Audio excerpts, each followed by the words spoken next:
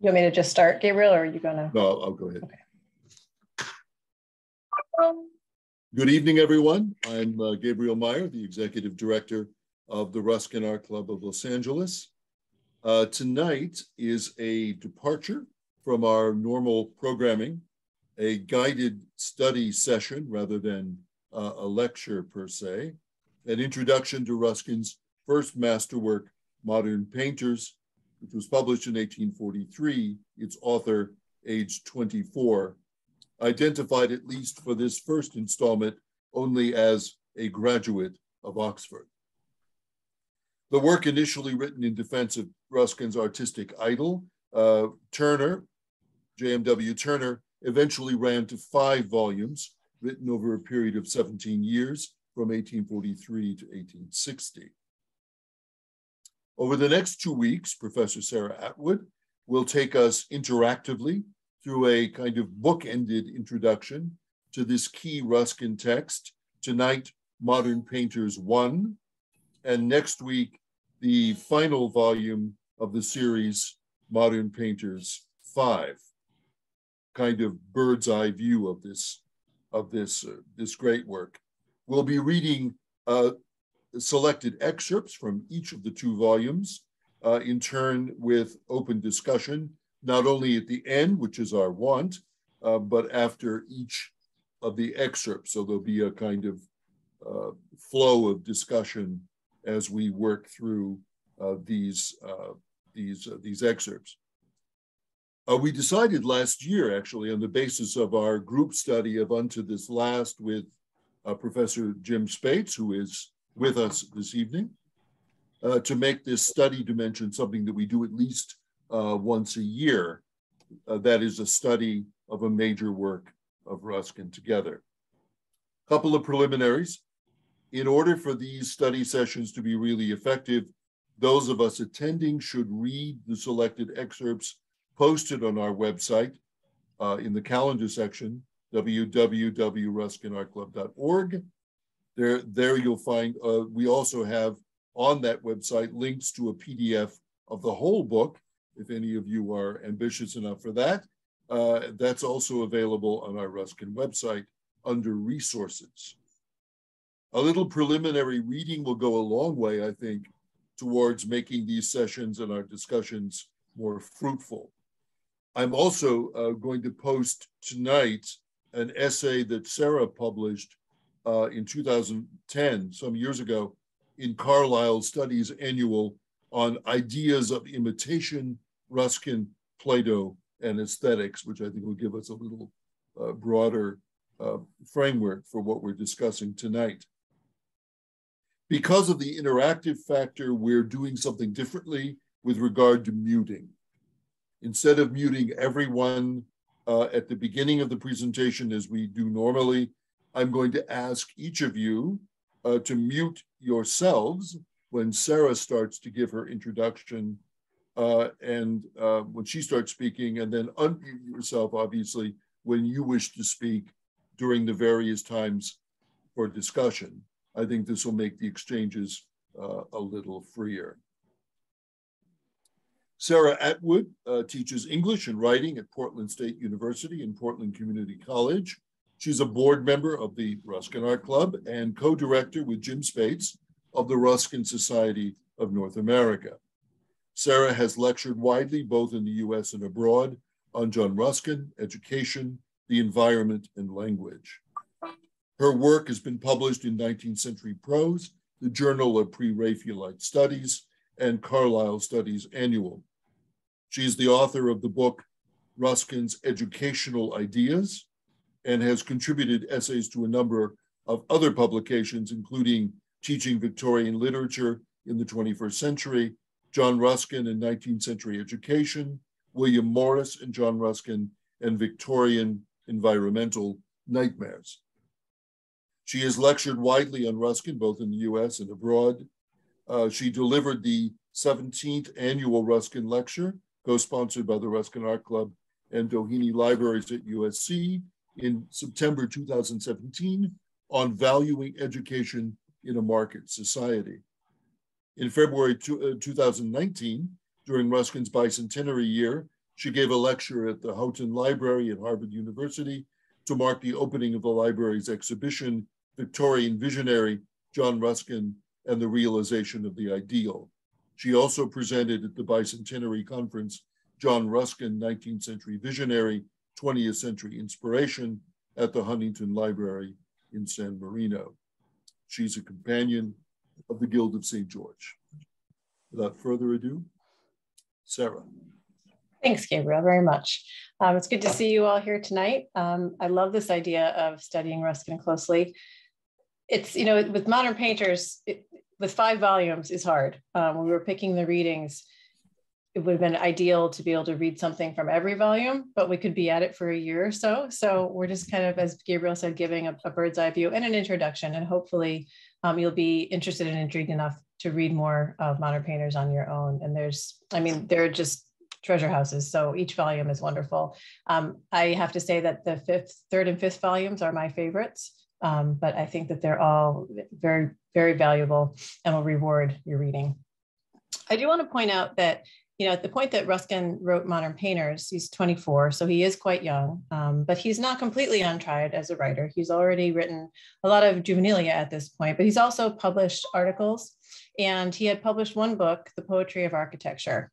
This was not published under his name either. It was published under the pseudonym Catafusin, which means, and I might be mispronouncing that, according to nature. So he had already put some work out into the world. But at 24, he does decide to publish this book, which, it's radical in the sense that he's making the case for modern painters as against the old masters. And he was reacting to poor reviews of Turner. You already know, I'm sure, that Ruskin was a great admirer of Turner, that he elevated Turner above all of the contemporary painters. He had read reviews of Turner that were very critical, and he said that these raised me to the height of black anger in which I have remained pretty nearly ever since. And having by that time some confidence in my power of words, and not merely judgment, but sincere experience of the charm of Turner's work, I wrote an answer of which I wish I could now find any fragment. So he wrote a letter to Blackwoods, which had published this review. He didn't end up publishing the letter. His father said they should check with Turner first to see if he wanted it published, and it did not end up getting published. But the impulse that he had to defend Turner led him eventually to write Modern Painters. Some of the criticism of Turner's work, I want you to hear what some of that was like, so you can get an idea to what Ruskin was responding to. So the 1842 Royal Academy exhibition evoked criticism of this sort. So the Literary Gazette wrote of Turner's the Dogano and the Camposanto have a gorgeous ensemble and are produced by wonderful art, but they mean nothing. They are produced as if by throwing handfuls of white and blue and red at the canvas, letting what chanced to stick, and then shadowing in some forms to make the appearance of a picture. And yet there is a fine harmony in the highest range of color to please the sense of vision. We admire and we lament to see such genius so employed. But farther on, you may fare worse. Number 182 is a snowstorm of most unintelligible character, the snowstorm of a confused dream, with a steamboat making signals, and, apparently like the painter who was in it, going by the lead. Neither by land or water was such a scene ever witnessed.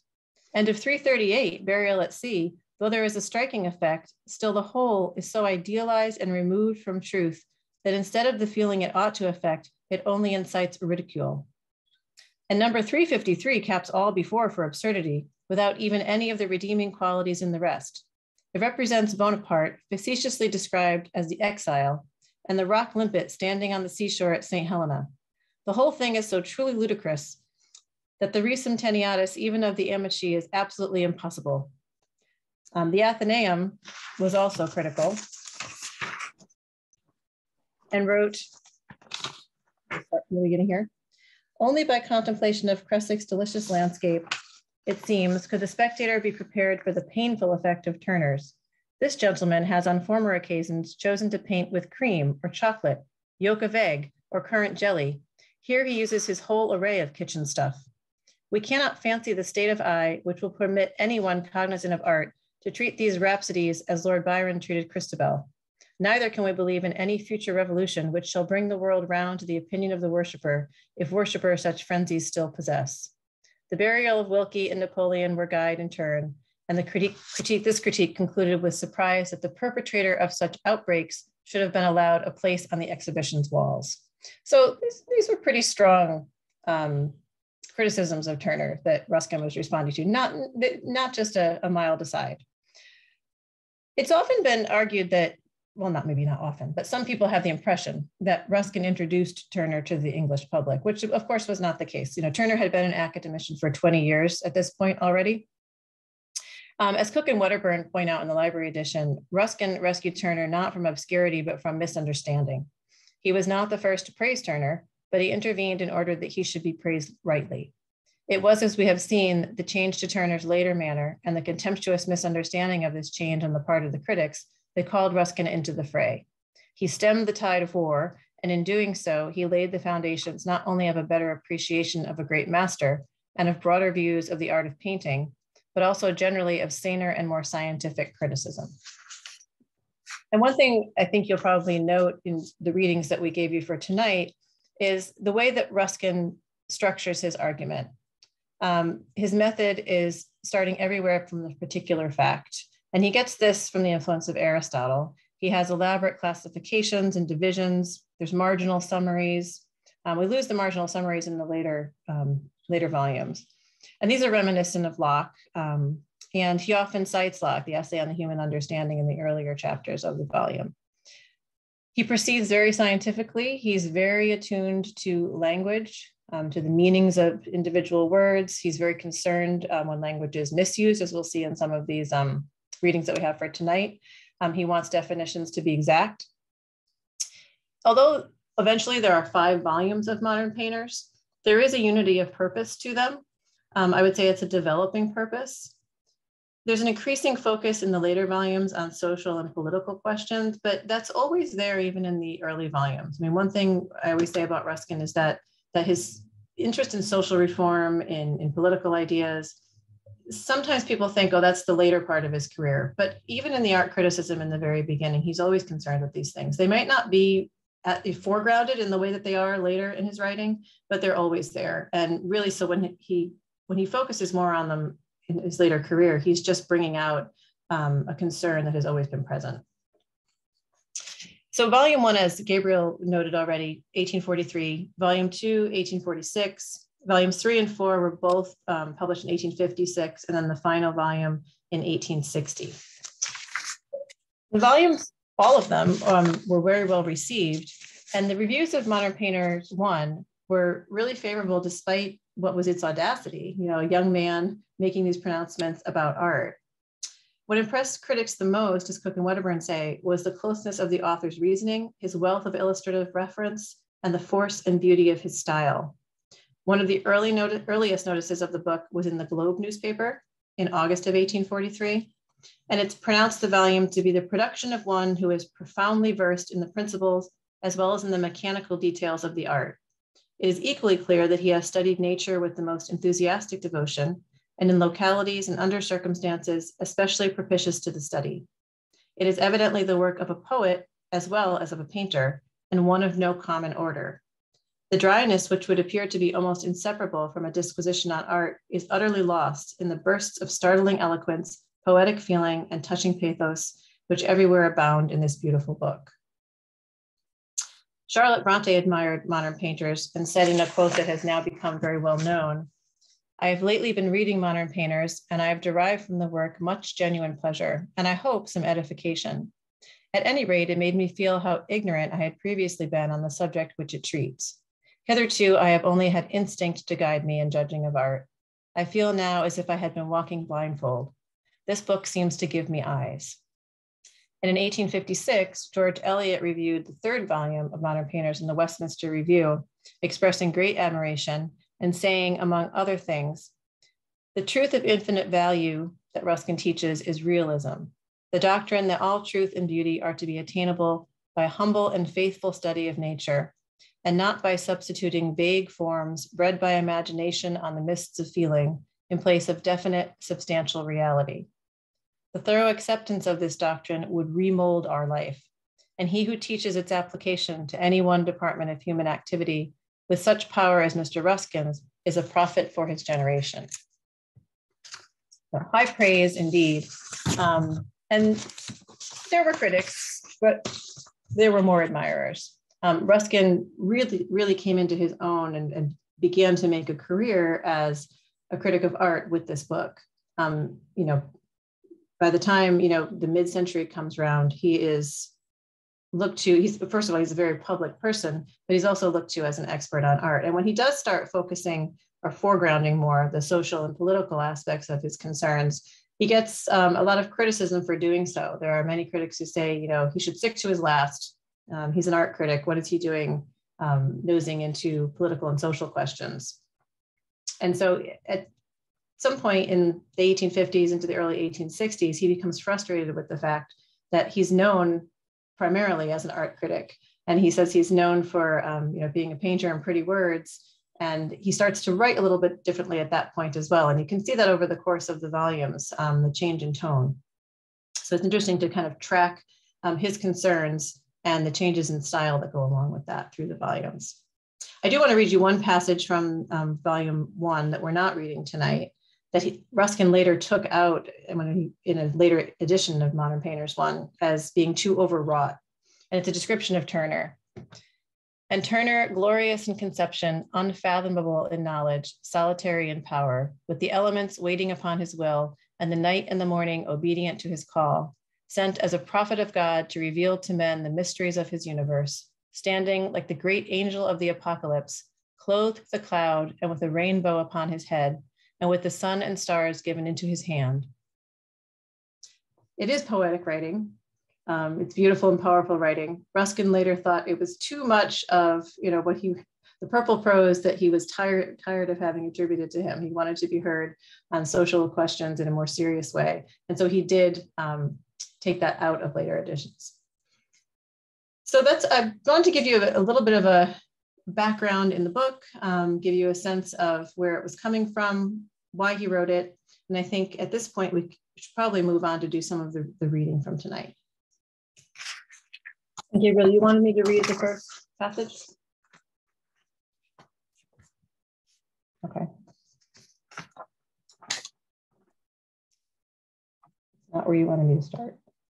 It's, I thought we should start the second paragraph of page 100. Mm-hmm. I wish to point out and finish at the very top of the next page, contradicted by their experience. Okay. Are you going to put that on the screen, or do you want me to read it from my? Yes, Joey, if we can go on to page 100. There we go. I wish to point out. Okay. Yeah. I wish to point out this distinct source of pleasure clearly at once, and only to use the word imitation in reference to it. Whenever anything looks like what it is not, the resemblance being so great as nearly to deceive, we feel a kind of pleasurable surprise, an agreeable excitement of mind, exactly the same in its nature as that which we receive from juggling. Whenever we perceive this in something produced by art, that is to say, whenever the work is seen to resemble something which we know it is not, we receive what I call an idea of imitation. Why such ideas are pleasing, it would be out of our present purpose to inquire. We only know that there is no man who does not feel pleasure in his animal nature from gentle surprise, and that such surprise can be excited in no more distinct manner than by the evidence that a thing is not what it appears to be. Now, two things are requisite to our complete and most pleasurable perception of this. First, that the resemblance be so perfect as to amount to a deception. Secondly, that there be some means of proving at the same moment that it is a deception. The most perfect ideas and pleasures of imitation are, therefore, when one sense is contradicted by another, both bearing as positive evidence on the subject as each is capable of alone, as when the eye says a thing is round and the finger says it is flat. They are, therefore, never felt in so high a degree as in painting, where appearance of projection, roughness, hair, velvet, etc., are given with a smooth surface, or in waxwork, where the first evidence of the senses is perpetually contradicted by their experience.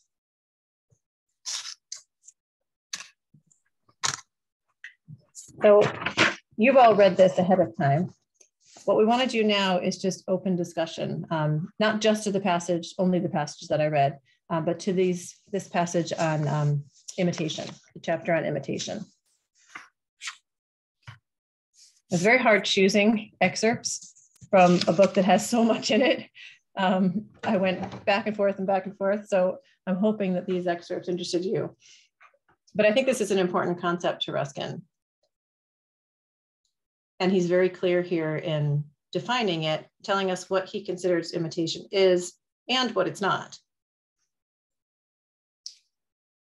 I'll just open to all of you and for your impressions of the passage and what stood out to you, what interested you in this particular excerpt. Well, Sarah, it's Jim. Let me respond very briefly to what you read. This book essentially took the intellectual, artistic, culturally interested part of English society by storm. This passage is just one of dozens upon dozens in this book and in many of Ruskin's later books that just sort of, as you read it and read it carefully, lifts you to a higher level. You have not, and I mean by you, me, and anybody else for whom it describes, you have not thought these things before. And that's what Charlotte Bronte meant. Ruskin taught me to see. He made me look at paintings in ways I had never looked at them before. He made me think about, in this case, imitation in a way I'd never thought about it before. In fact, I was never even sure I was thinking about imitation in the way that I just read it in this last paragraph. That is the exhilaration of reading Ruskin and the great pleasure of reading Ruskin still for anybody who's willing to give him the time. It's a lovely passage, and I thank you for selecting it because it gives us a sense of the young man, only 24 years of age. Who of us in the audience tonight, or people that we know, could have done anything quite so wonderful at the age of 24? I certainly could not have done. But in any event, it was the passages like this, and they just abound in Modern Painters 1, that people read and said, oh my goodness, this is just a special person teaching us about a part of the world that we never knew before. So thank you for the passage. I'm moved by it and enthralled by it, as I am by so much of Ruskin. Sarah, one thing that strikes me is, of course, how Platonic this, the whole idea of imitation is, rooted in Plato's allegory of the cave and other aspects. I'm just going to read. I was reflecting on it earlier this week, and there's a great quote. Some kind of a summary of what Plato is saying about imitation, and then I'm going to reflect just a comment from Ruskin.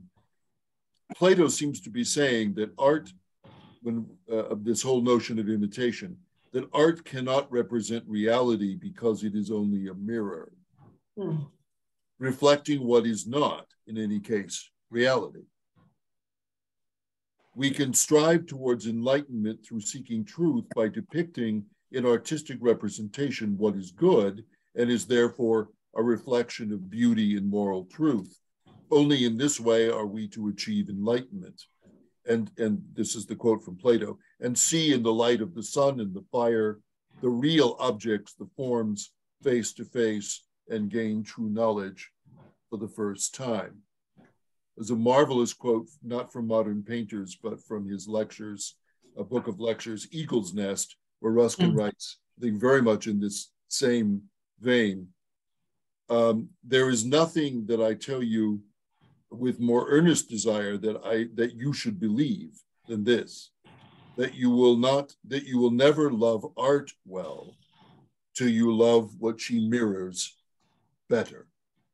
Yeah, I love that quote. I love that book, but especially that quote. Yes. Yeah. So this whole notion of imitation in its relationship to reality, to fact. Yeah, that's why I sent you that essay on Ruskin, Plato, and imitation, which is all about that, because Ruskin, of course, knew Plato very well. And I think it's interesting to look at Plato's ideas of imitation and the way that Ruskin writes about it, especially here in Modern Painters. Because Ruskin does, he says also in this excerpt that imitation has its uses, but that it's also contemptible. It's, lower down on the... Lower down, yeah, scale. exactly. Yeah. Mm-hmm.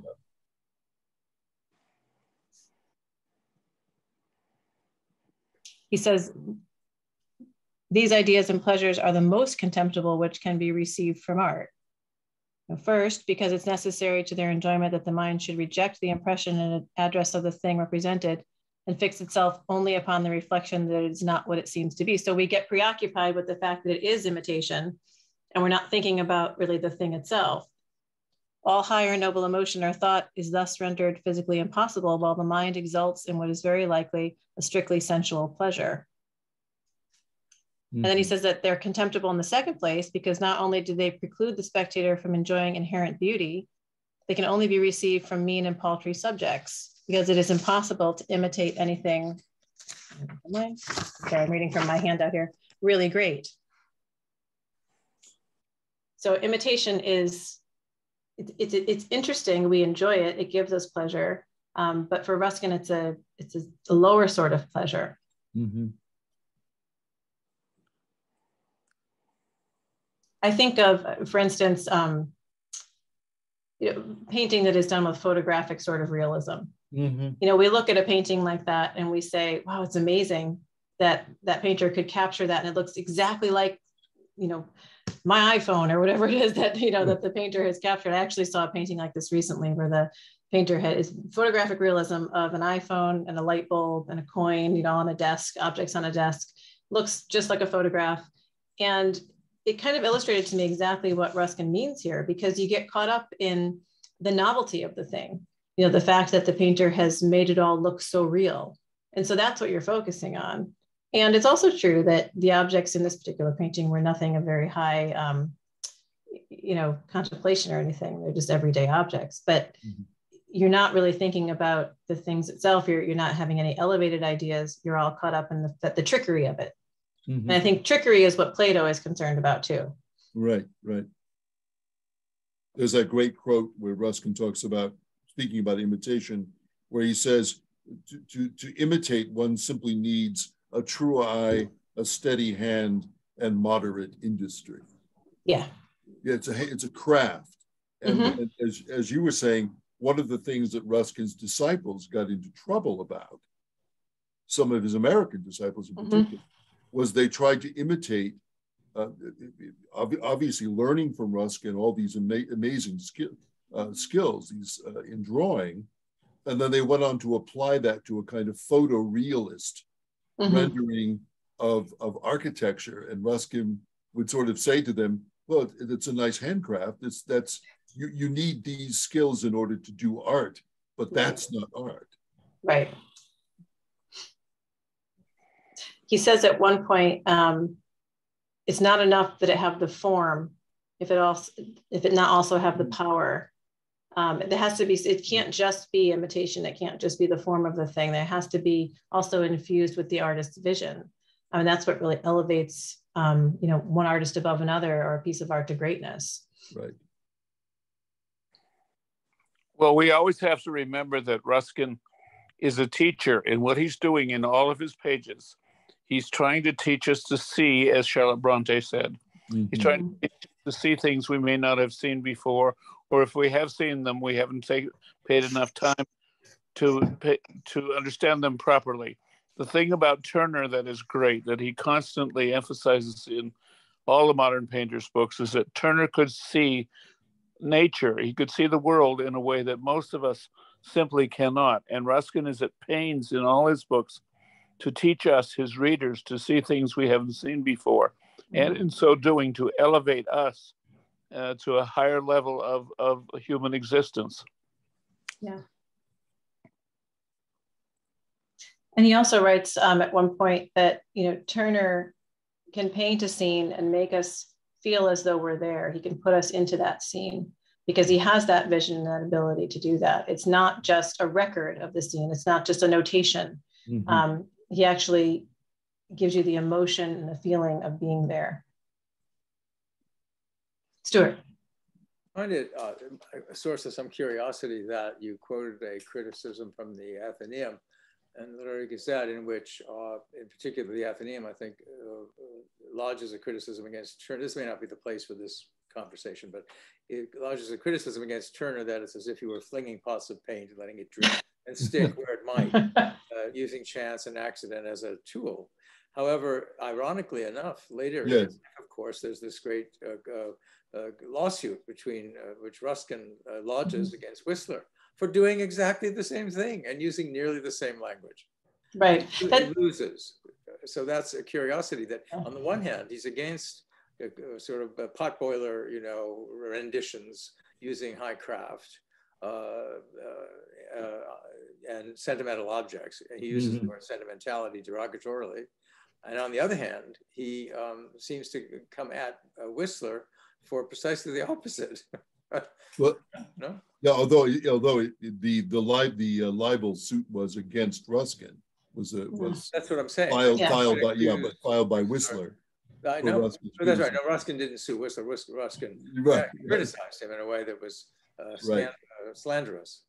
Well, and Ruskin has often been, and we're getting out of ideas of imitation here, but that's okay, because I think that's an interesting point that you raise, because the language is very similar. And, some critics of Ruskin have said, well, this is, he championed Turner's late work, which, is nearing Impressionism in some ways. That's what critics have said. And yet, he was very critical of Whistler. How do you reconcile those things?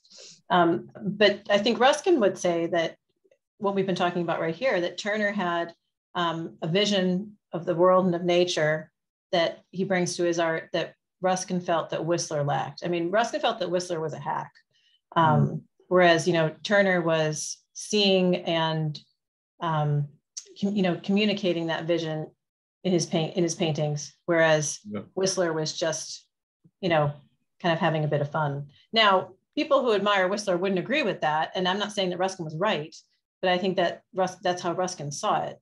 Yeah. Of course, Whistler did have the subject. He was sentimental in that there's almost nothing in Whistler that is not either a portrait or a bouquet or a sewing, a woman sewing, or the background of a cavernous room. But the atmospherics of it seem to be something Ruskin would have had a positive response to. And yet I understand, because Ruskin thought about the nobility and the grandeur of Turner, as opposed to the sentiment, quote unquote, Ruskin's word, the sentimentality of Whistler. Yeah. The objectivity of Whistler. Well, there was another issue too. I think, rightly or wrongly, I think Ruskin thought of Whistler as trying to produce cheap Turner. Yeah. In other words, he saw Turner as going through this whole, enormous artistic process to produce these effects, and he saw Whistler as someone who was simply imitating, aspects of Turner for reputation.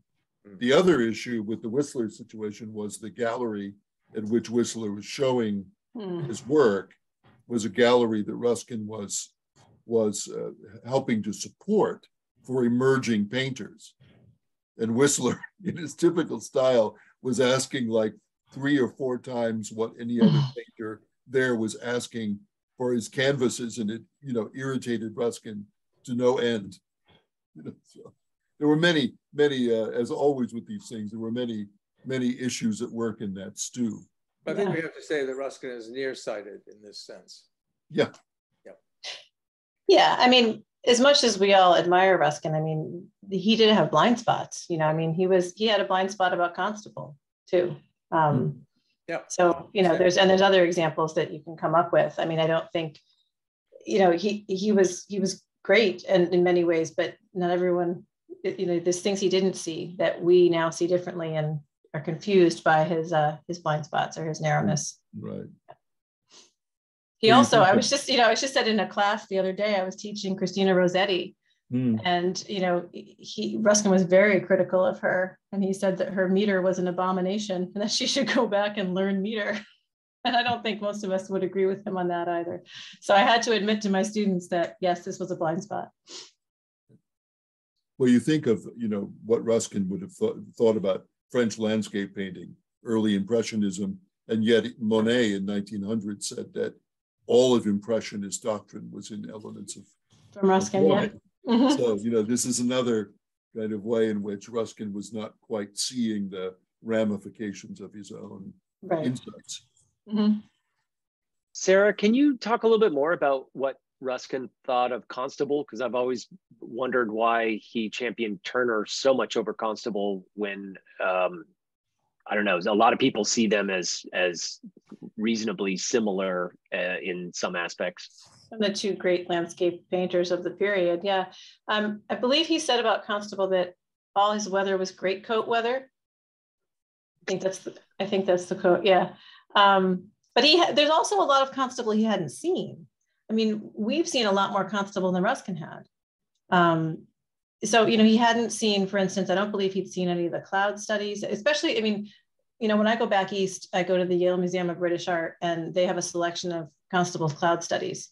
And I remember when I've seen these, I've thought, God, Ruskin would have loved these. Now, Ruskin was fascinated by clouds. He always made his own studies of clouds and notations of clouds. And I think to myself, how could he not have liked Constable? And then realize, well, he didn't see these. Had he seen them, maybe he would have felt differently. So of the paintings that he saw, he felt that they were, too similar, that the weather represented was always the same. He was not drawn to them. I tend to think if he had seen a wider array of Constable's work, he might have felt differently. Maybe he thought he was sort of plagiarizing himself over and over again with the same kind of, I'm not sure, atmosphere? Yeah, I mean, I know the comments he made about Constable. I don't claim to be an expert on his opinion on Constable, but yeah, I mean, he didn't feel that Constable's work was anywhere near as visionary as Turner's either. Constable, again, is kind of almost more vegetable. There's something very, very vegetable about Constable. Mm-hmm. It's enormous, number of trees and plants and rivers, and it's all very carefully rendered. But mm-hmm. There is a lack of that grandeur that Turner brings to the canvas. Maybe spontaneity. Maybe, and I think also, I mean, Turner's such a master of light. Also, I mean, you walk into any gallery with a Turner painting, and it just practically leaps off the wall at you. It's a Turner immediately. Mm-hmm. I mean, there's qualities in Turner that, and I think maybe that's what Ruskin also was, had trouble with Constable, and why he says all his weather is greatcoat weather. I think he felt the palette was more limited than Turner as well. I don't know. I mean, Gabriel or Jim, do you want to comment on that? Just to comment in the sense also, there's a conceptual aspect. Ruskin has a problem with landscape painters who are sort of celebrating the static order of nature, which is what he sees in much 18th century painting. Mm-hmm. What he was interested in Turner was that Turner saw nature as energy, as movement, as force. And so I think not only Constable, but many of the French landscape painters and Ruskin critiques for this search for a kind of stasis, a kind of nature of static order rather than a romantic nature of energy. Right. But at the same time, he has a conversion in Italy when he sees the Veronese, that's great Veronese, and he calls it, as I recall, he says it's the gorgeousness of it, unconverted me from this evangelical Puritanism to a love of that which is sybaritic and gorgeous, and he becomes very different. It changes him radically, I think. Mm-hmm. Mm-hmm. Well, and by then he'd also discovered Tintoretto. So. Yes, yeah. But that one painting is singled out. I was reading Hewison avidly and enjoying. Even if you're minor in philosophy, you need it in order to broach Hewison, who is so austere in a way. He's very interesting and recondite writer on Ruskin, and I've been loving it. Great work. And I think also it's important here to say again that, with Ruskin, he had such a long writing career, and if you read him, you can track his thinking over years and years. And it's really important, I think, never to isolate Ruskin in one book or at one point in his career. Because, he says that he felt that he was never he always needed to contradict himself at least 3 times before he could come down on a point. And, he's been accused of contradiction, but really, I just think it's development. We see the development of his mind and his ideas, and sometimes he changes his mind, and he's not afraid to say so when he does. So it's always dangerous, I think. Dangerous is too strong a word. It's always risky to isolate Ruskin, at one point in his life, at one point in his writing, because there's this constant development and flux in his thinking. And that's one of the things that most fascinates me about him, is that we can witness that and watch the progress of his mind. And let's remember Whitman, I contain multitudes. Multitudes, yeah. Sarah, we should probably move. Yes, yeah, we should move on to the next reading, which Jim Spates is going to read the next selection for us. Okay, let's see if we get it up on the screen here. Yes. Is that it? Joey? Page 102, Joey? No. Page one. No. I'm sorry, which page? Page 110. Nope. Okay. There's 110. Starting this then is the real meaning, and ending with intellectual beauty. I've got it.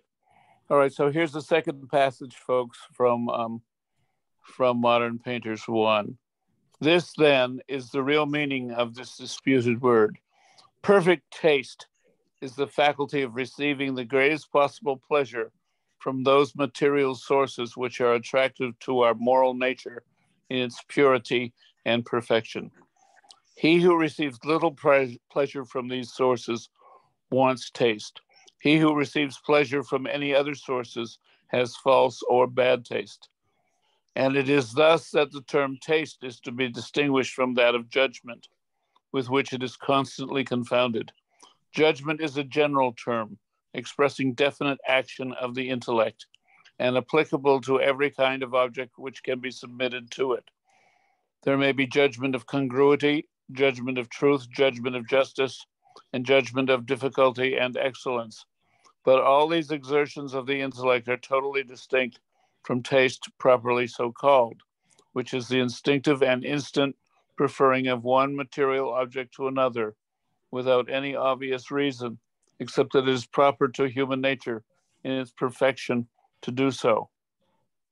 Observe, however, I do not mean by excluding direct exertion of the intellect from ideas of beauty to assert that beauty has no effect on nor connection with the intellect.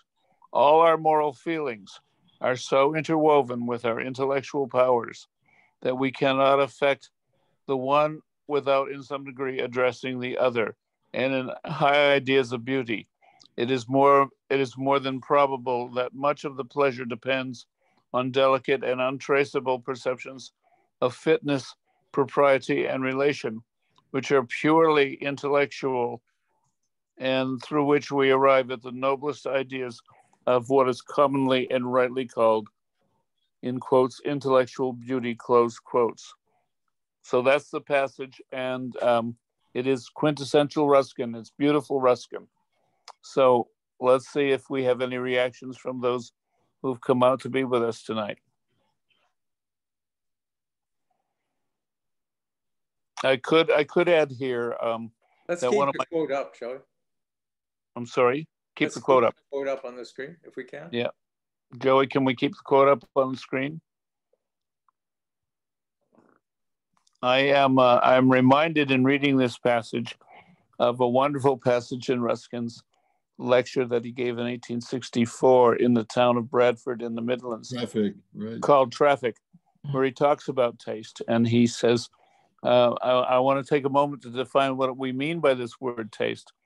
He said that taste is not just a morality. He said it is the only morality. We define ourselves by our taste. And I used to have my students read that lecture, Traffic, when I was teaching full time. And we would go through it page by page, paragraph by paragraph. And I would say to them things like, and then Ruskin goes on to say in the same passage, you tell me what you like, and I'll tell you what you are. I'll tell you what your taste is. And then he gives an example of a little girl who likes to run and dance in the daisies. He gives another example of a little boy who throws rocks at sparrows, and of an older fellow who's obviously a recovering or maybe not recovering alcoholic who loves his quartern of gin. And he says, now we know who these people are. We see what they like.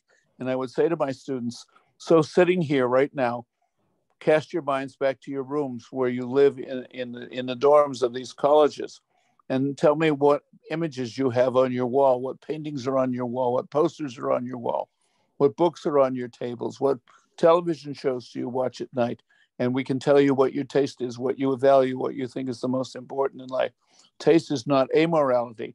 Ruskin says taste is the only morality. And this passage reminded me of that wonderful bit in the traffic lecture. Mm-hmm. Yeah. It reminded me of that too, Jim. In fact, I wrote down right while we were reading that, show me what you like and I'll tell you what you are, and that's a great lecture. And the idea that taste is the only morality. I've always loved that lecture. I don't know though, as I get older, I don't know as though I agree with him as much as I used to. Well, how would you change it, Sarah? I don't know. I think, I mean, I go back to what Stuart said about I contain multitudes. People do contain multitudes. Sometimes they like frivolous things, and it doesn't mean that they're frivolous people. I don't know if I now find it too exacting. I don't know. I don't respond to it as wholeheartedly as I once did. Well, what happens if they only like frivolous things? Well, if they only like frivolous things, they may be frivolous people, but people like a lot of different things. People like things that are high art, and sometimes they also can enjoy low art at the same time. They can hold both things. I don't know. I mean, what do others think? I'm just kind of putting that out there. Well, I think, I think if you look at traffic, that point is made early in the lecture, and then later on he goes on to question the good burgers of the businessmen of Bradford about why it is questioning why it is that they want Gothic churches and different kinds of buildings for their houses, and what those taste questions reveal about the bifurcation of their mentality. So I think in that broader sense, it's a powerful insight that there's meaning, maybe not obvious meaning, but there's meaning in the taste choices that we make about how we see the world. I would agree with that. Yeah, I would agree with that. Yeah, and certainly what Ruskin is urging them to do is to see, in effect, one world, a world of connections and relations and responsibilities, so that bifurcation, that compartmentalization of life into little compartments, is revealing. But he would have said, go ahead, Jim. No, I was going to say he would have said, if you had a taste for Whistler, then you were at fault. Well, if you didn't have a taste for Turner as well, and understood that Turner was a higher taste than Whistler, he would say that. Mm-hmm. Well, we live in an era of absurd political correctness. For example, I mean, we have to refer to non-binary people as they or them. On the one hand, this is a point made by a controversial psychologist named Jordan Peterson. But on the other hand, we tolerate a surgical alteration of sexual organs in young people if they have a gender issue.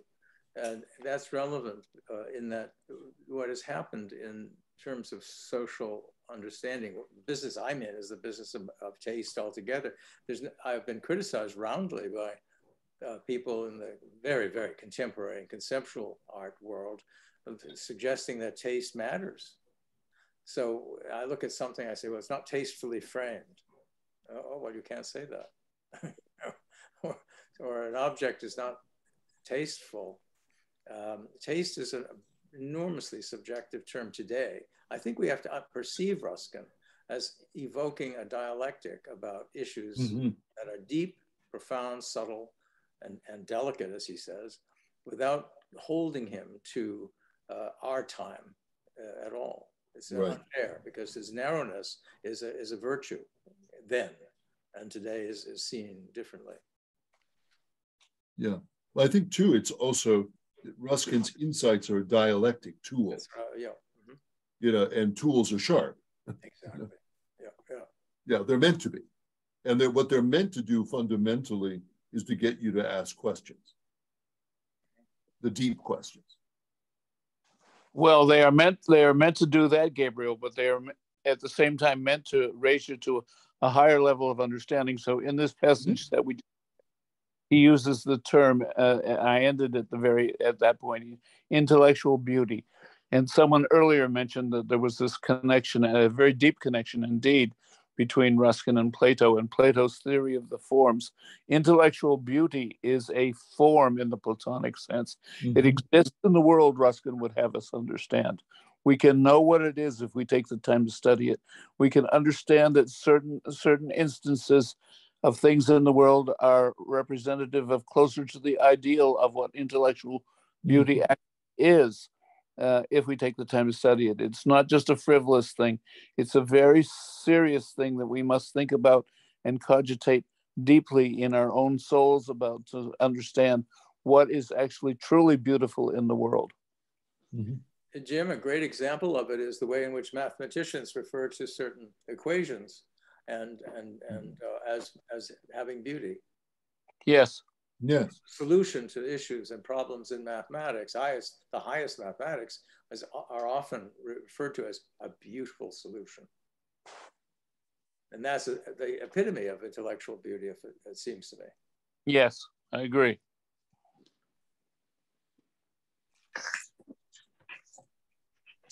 Ruskin is always trying to get us to understand the beauty of the universe in which we live and the gift of that universe. He wants us to see that.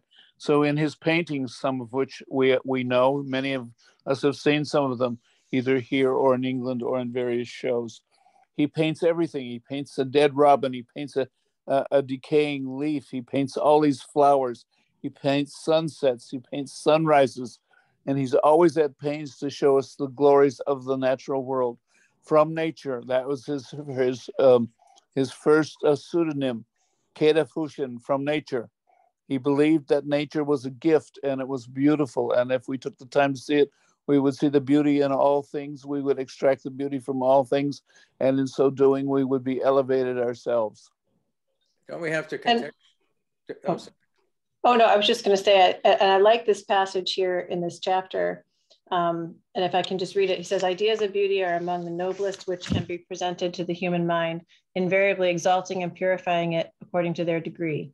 And it would appear that we are intended by the deity to be constantly under their influence, because there is not one single object in nature which is not capable of conveying them, and which to the rightly perceiving mind does not present an incalculably greater number of beautiful than of deformed parts. There being, in fact, scarcely anything in pure undiseased nature like positive deformity, but only degrees of beauty.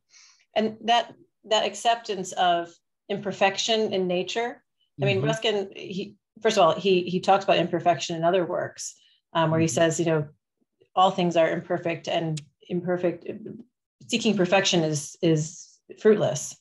But that idea of nature, even where it's apparently imperfect, is still beautiful. It also reminds me of Hopkins, who writes the poem Pied Beauty, which is really the same concept, which he takes largely from Ruskin, because he also admired Ruskin.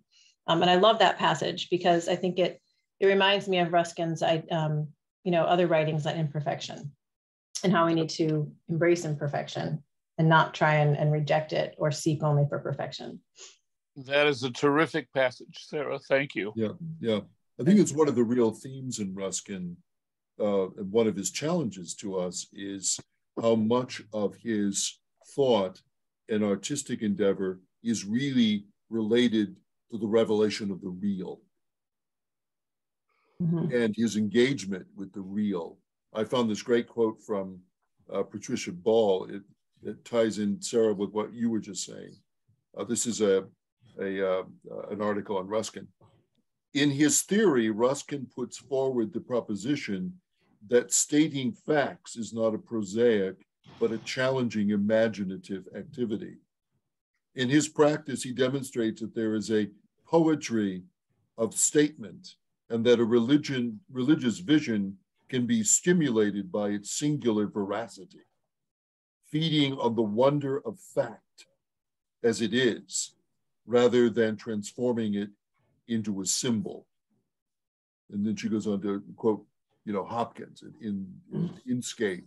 And I think there's so many parallels in this notion of Ruskin wanting us to see nature in itself, and then and to understand the kind of metaphysical realism that be grounded in fact and in the real and in the wonder of the real. It makes me think of three things, not necessarily in a linear way. One is that we have to contextualize Ruskin's opinions and thinking in the evangelical context in which he was raised, and which he later abandoned in a certain profound way, on the one hand. Then we have to look at imperfection, quote unquote, in the context of the Japanese concept of wabi-sabi, that there's beauty in all things, including decay. Hyman Bloom, a great artist on the East Coast, not well known here, painted rotting limbs and recently he was in the Venice, a great artist, I recommend.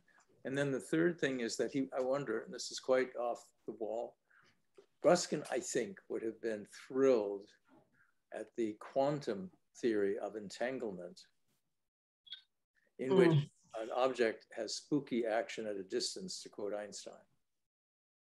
We understand that an atom flipping in one location has a corresponding atom flipping the other way in another location. It's been proven now that such a thing is real, and nobody knows how it happens, so there's mystery. And to me, Ruskin is always inviting us to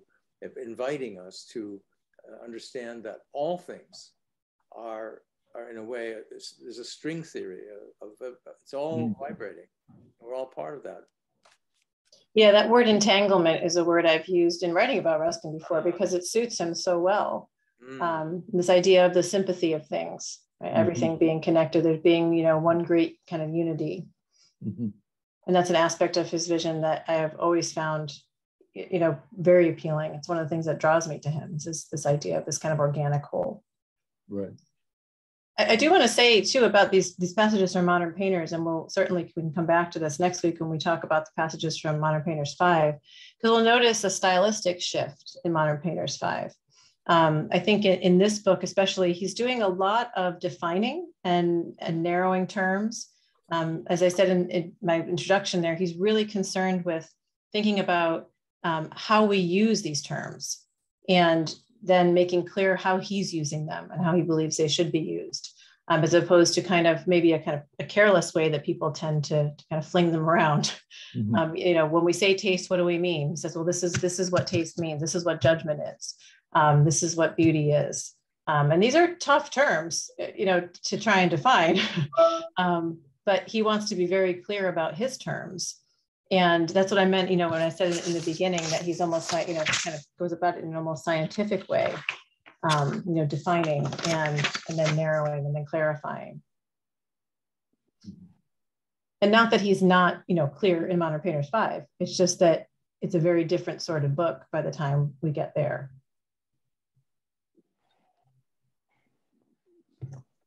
Sarah, should we move on? Yes, let's, and I think you're going to read the next selection, right, Gabriel? Section. I enjoy this immensely. What page are we on, Gabriel? We're on this is on page, well, the reading is going to come from 553 and 554, pages 553. There we go. Yeah. This is beginning with you will find nothing in the waterfalls. This is towards the end of that page. We're in Modern Painters 5 now? No. That's not till next week. Water as painted by Turner.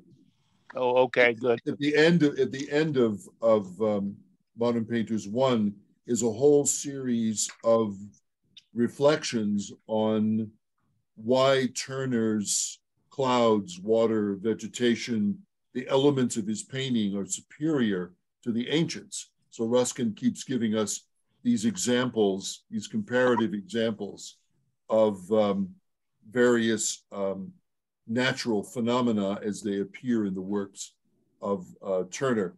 I know when I first read Modern Painters 1, I found this absolutely exhilarating. These chapters on the truth of water and the truth of clouds, kind of special poetry. One thing that does always strike me about modern painters, you'll see it in a moment, we have two things going. We have this very philosophical, Lockean, Platonic diction for the philosophical sections as he's arguing his way through getting us to feel our way through certain basic concepts. And then there are these passages that just absolutely jump off the page, probably because in some cases they're drawn from his diaries, because they have an immediacy of an engagement with nature, which puts them on a very different level. And this is perhaps one of the most striking of those passages. This is when he describes describes Turner's waterfalls. You will find nothing in the waterfalls, even of our best painters, but springing lines of parabolic descent and splashing shapeless foam. And in consequence, though they may make you understand the swiftness of the water, they never let you feel the weight of it. The stream in their hands looks active, not supine, as if it leaped, not as if it fell. Now, water will leap a little way. It will leap down a weir or over a stone, but it tumbles over a high fall like this.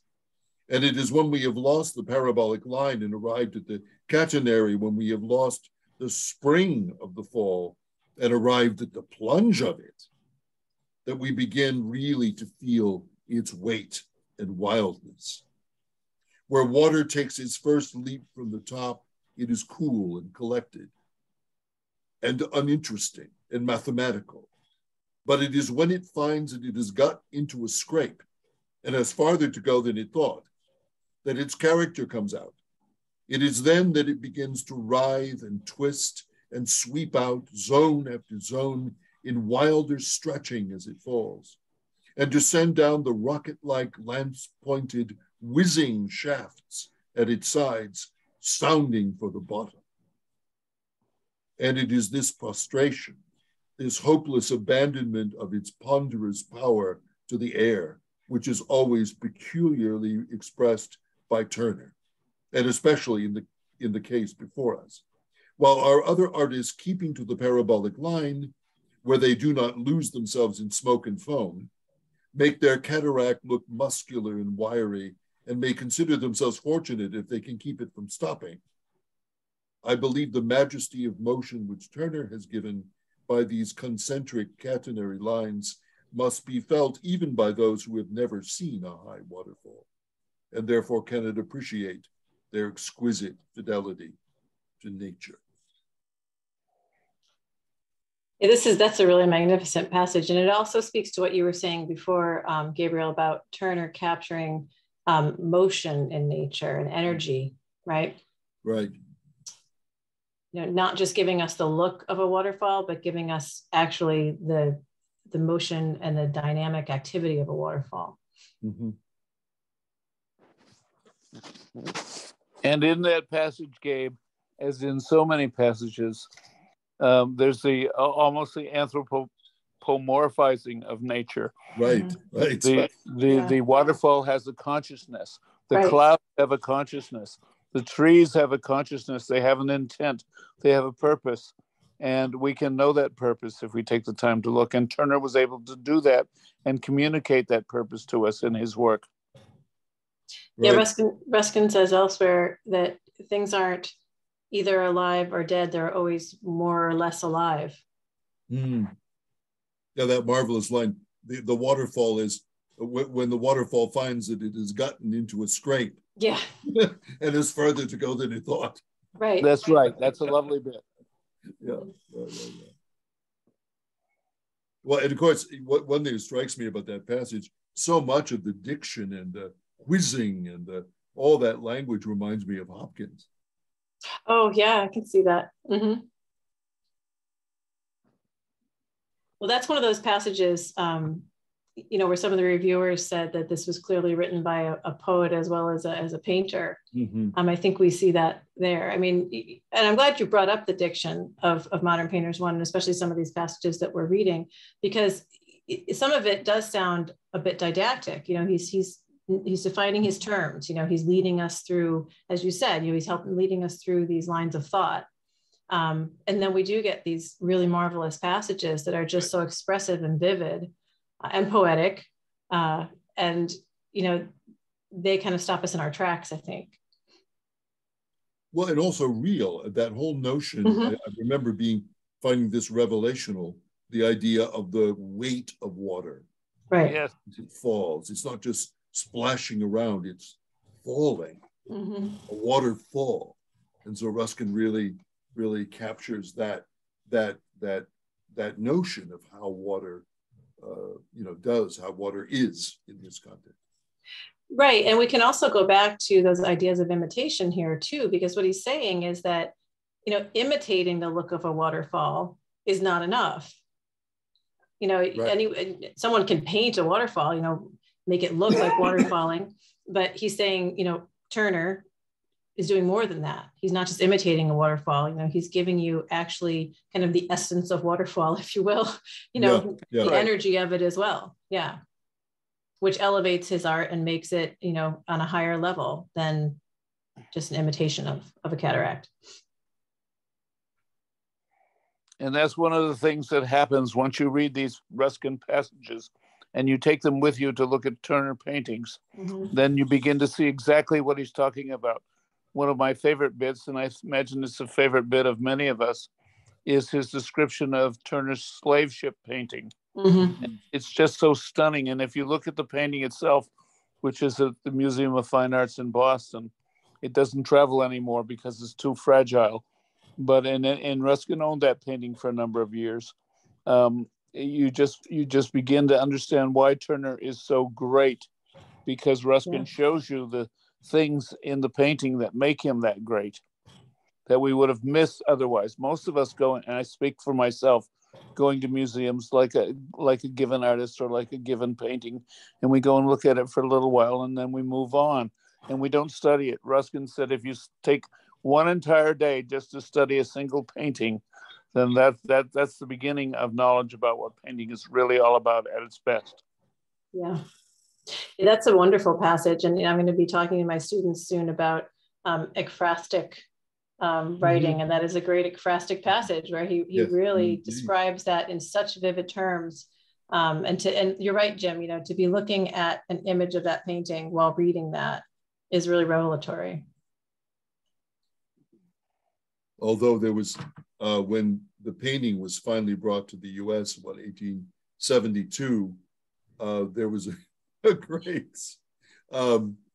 great controversy in Boston because people had read Ruskin and not seen Turner, and it was generally felt in Boston in 1872 that Ruskin's passage was much better than the painting.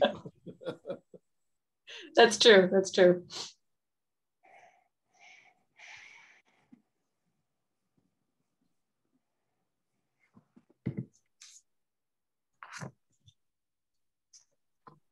Passages that we'll read next week, I think you'll find quite different. We're moving into Modern Painters 5, and so Ruskin is he's still writing about art, but he's more concerned, as I said before, with also the social and political implications of art. So it'll be really interesting to see, in comparison, how people feel about those passages and what they get out of them than from this one. As I said, I wish that we could spend more time on each volume. Mm-hmm. And maybe at some point we'll come back and do more of that because I know it might seem kind of strange to skip from volume 1 to volume 5. But when Gabriel and I talked about it, we thought it might be good to give people a taste of, the first and the last. So you get a sense of the shift in tone and shift in focus as well. Right. The trajectory, really. Yeah. Yeah. Absolutely. Well, the 1850s was a time of enormous personal change for Ruskin. Mm-hmm. he was beginning to give up his art criticism. He was rejecting the evangelical training that he had gotten when he was a boy, and he was coming around to really looking at his own society as critically as he could, and came out with this incredible little book that we have discussed before in these sessions, Unto This Last, in 1860. And Modern Painters 5 was published in 1860. So it's right on the pivot of his entire life. He always said that Unto This Last was the most important book that he ever wrote. And Modern Painters 5, which is just brilliant and wonderful, also came out in the same year. And maybe we can talk about some of those things when we gather next week. I also wanted to let people know that obviously you can go to the Ruskin at Lancaster's, or the website, and find the Ruskin's complete works. The library edition has been digitized there, so you can find that. But they also have Modern Painters 1 is there. You can they've digitized that, they scanned it, and you can look at an edition of that online as well, at the same site. That's actually also on our website, the Ruskin Art Club website. Okay, I thought that I wasn't sure if there was a. No, it's under resources. We have the Lancaster PDFs of the whole library edition.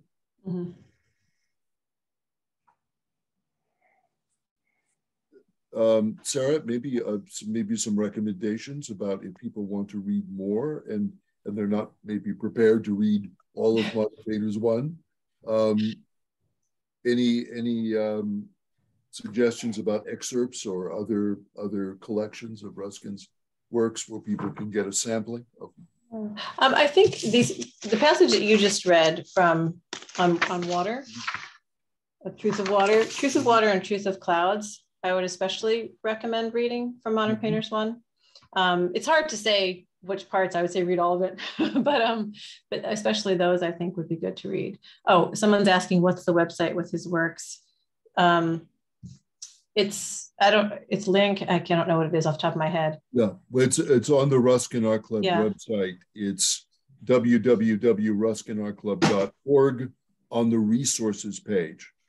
If you scroll down to the bottom of all the listings on the resources page, there is the Lancaster PDFs of the library edition. So it's all there. Yeah. I always recommend Clive Wilmer's selection from Ruskin. It's Unto This Last and Other Writings. Now the selection from Modern Painters in here is from Modern Painters 5. The Two Boyhoods from Modern Painters 5, which is, I also thought about having us read that, but ultimately decided to do something else. I think a lot of the excerpts from Modern Painters tend to be from later editions, the later volumes. I know in Clive's selection they are. Rosenberg's The Genius of John Ruskin has a lot from Modern Painters 1. So it has a lot from of Truth of Clouds, of Truth of Water, and so forth. So you can sample that. Yeah, and Clive's book is available online, and Rosenberg's is available online. So anybody who's interested can order them up. Well, actually, I think I'll have to check. I think we have posted Rosenberg's book. So you can check on the resources page. Oh, you mean like a PDF of it? Yeah, a PDF. Oh, okay. Okay. Because we found it online. So very good. Anything else? Any other comments or? Well, I'm wondering. Oh, go ahead, Jim. No, I was just going to say I like this format. I like to give and take. I like the idea that we're throwing around ideas, beginning to get each other to think in new ways about these materials. Good for you. Good format. And I'm wondering for people who are coming to Ruskin, maybe not for the first time, maybe to Modern Painters for the first time, I was just kind of wondering what the experience was like. You know, how they found reading these selections. Well, I'm a student of philosophy at the Dominican School up in Northern California, and it's so crazy how platonic this is.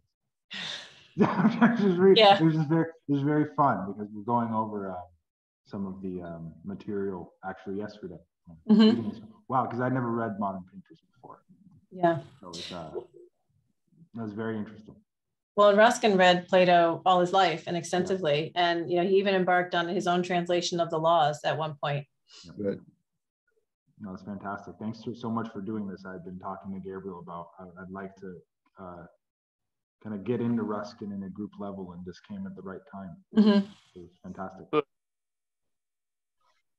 Yeah, no, I love this idea of reading groups too. I live in Portland, Oregon, and I lead these seminars for, it's called Portland Literary Arts. It's a local organization. And I've taught on various writers. I just led an 8-week seminar on Emily Dickinson, which was fantastic. I loved it. But it's, it's a group like this, and, people come together who just want to get much more deeply into a text or an author. And we sit for 2 hours and we talk about it. And it's a really great way to read in community, because, reading alone is great, but sharing ideas and you get insights from other people. And I just think it's a good way to approach a text. I'm very glad that we're doing this. Yeah, great.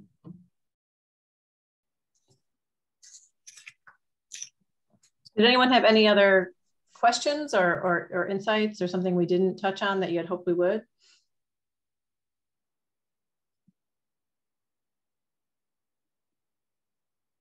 I think, Gabriel, you said you're going to post that article of mine. And I'm not trying to push my own article, but it is about Plato and Ruskin. Yeah, Joseph. So we'll post that tonight on the Ruskin Art Club website. Yeah, it'll be where we'll post it is where we. Those of you who've gone to the website, I urge you to do so. Look at the calendar listing for this event, and under it, it will have materials, and it will have the PDF of the readings for this session. And the PDF is already there for next week's session. And I will post Sarah's essay on Ruskin, Plato, and aesthetics also there.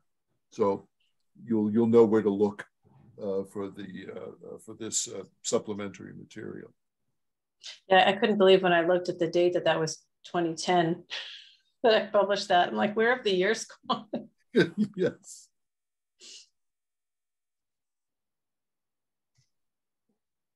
I think that's someone just signing off. Yes. There, yeah. Well, I know Sarah has to leave right at 6:30, so I'm just going to kind of wrap it up here briefly. Thank you, Sarah, for getting our feet wet in modern painters and for giving us being the glue that kept this discussion together. Wonderful. We look forward to next week's look at the final volume of Modern Painters 5. Again, if possible, please go over the study materials for next week, do the readings, look at the excerpts. It just, it makes a big difference, I think, to our discussions. Yeah. If people are familiar with the material and you've formulated some questions and some things that you want to bring into the discussion. If you have any comments or questions for Sarah or me, or suggestions about these and other programs, or suggestions about methodology or what you would find helpful, you can email us at info@ruskinartclub.org, and we will receive those messages and respond. So I think we're close here. Yeah. So a good week, everyone, and we will see you all next week. Same time. Yeah, I look forward to it. Same station. Yeah. Thank you for being here. Yep.